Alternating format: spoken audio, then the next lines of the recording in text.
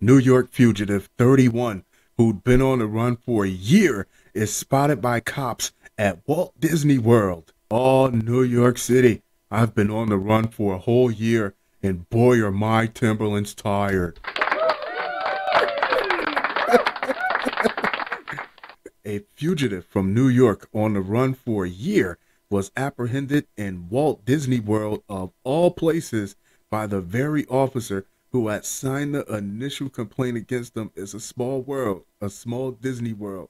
Quashon Burton, 31, has been on the lam since November, when U.S. Postal Inspection Service officers attempted to arrest him over an alleged identity theft scheme that he used to falsely obtain about $150,000 of COVID loans.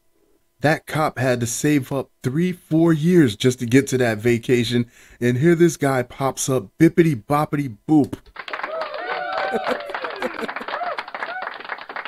Surprise is not the word for it. Last year, Burton was not at his Brooklyn home when agents arrived to arrest him. His mother informed him that her son would not be self-surrendering.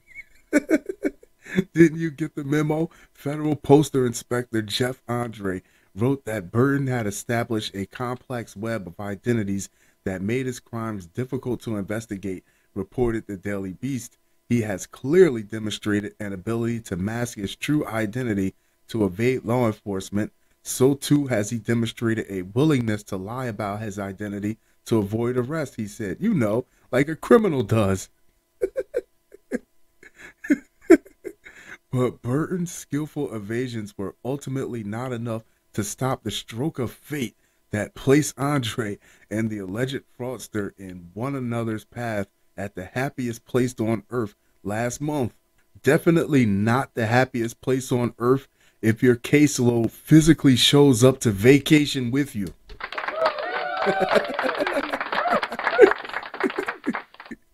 On October 20th, 2022, Andre was on vacation at Disney World when he spotted Burton in the resort's Animal Kingdom at just past 3 a.m. I'll never forget it when I saw him sitting there like he's not on the run.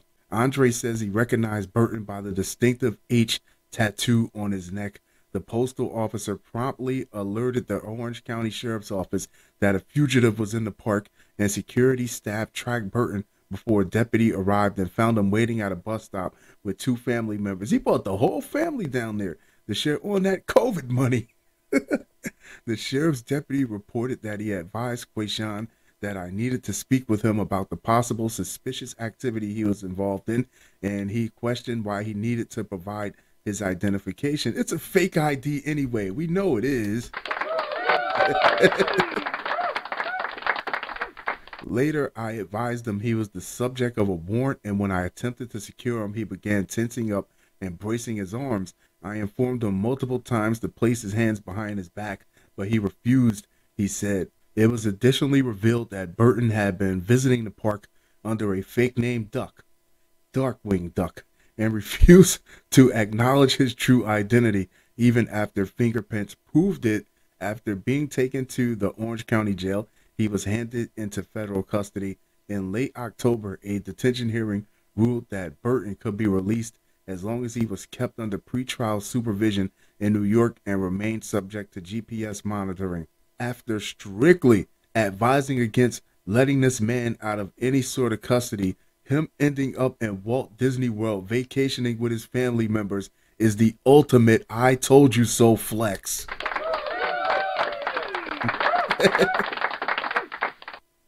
On Thursday, New York Judge Lewis Kaplan ruled that Burton should not be granted bail ahead of his trial. A trial date has not yet been set.